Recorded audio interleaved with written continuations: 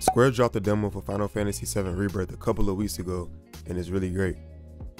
I don't know if other developers are doing this, but these long demos are definitely the way to go in my opinion. Early last year, they dropped a demo for Final Fantasy 16, which is one of my favorite games of last year, and it was almost 2 hours long. Like, I was really wondering when that shit was gonna end. And this game is the exact same way, even though I expected it this time. Now, I never played the first game of the remake, so don't get on me. I know I should play it, and I bought it a long time ago and I still don't know why I haven't played it. So I had to do some research, and I found out that the game is made in a way where you don't have to play the first part, so I really appreciate them for that. So this video is just for people like me who never played the first part but really want to see if they want to get into Final Fantasy VII. The gameplay is really different and unique to me.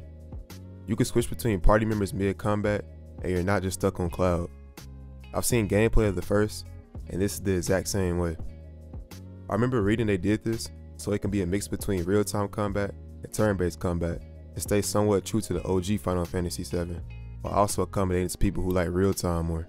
In the demo while fighting, once you do enough damage, you get a bar to the commands menu and you can use magic, heal yourself, or use a special attack with it.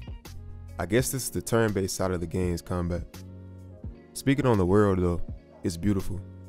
Certain sceneries, the cutscenes look very good, and the story in this demo was great too. Once the game started, I was literally asking myself, why did Sephiroth turn evil if him and Cloud were somewhat cool at the start?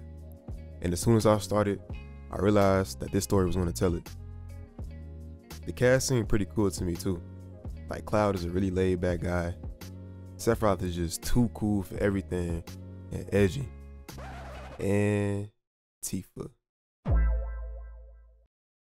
The game didn't really go into other characters that much, but I know some of them, like Aerith, I guess that's how you say her name, and Barret.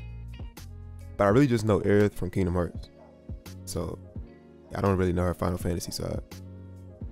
You can also do random things in the demo like playing the piano, which seems like it's going to be a big side activity in the game because of the way they described it, and it suggests that there are going to be many of them inside of the world. It also seems to be another part of this demo called the dawn of a new era in Junon, if that's how you say that word. When you hover over it, it shows the rest of the cast will be playable, and it's coming out in the upcoming update on the 21st, and I definitely can't wait to play it. So far, the game seems very good to me, and I want to see more of the world and finally be able to experience Final Fantasy VII and see what all the hype is about.